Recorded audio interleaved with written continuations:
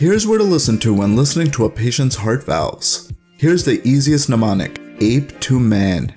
A stands for aortic. To listen to the aortic valve, we're going to start at the second intercostal space on the right side of the sternum. P stands for pulmonic. This is exactly on the same spot, but on the left side of the sternum at the second intercostal space. Next is E for Erb's point. This is directly beneath the pulmonic auscultation location, which will be our third intercostal space. Now for T, this is the tricuspid valve, and you can listen to this valve by going down another space at the fourth intercostal space, here on the left side. Finally, MAN, for the mitral valve. We can find this listening location another space down at the fifth intercostal space along the midclavicular line on the left-hand side.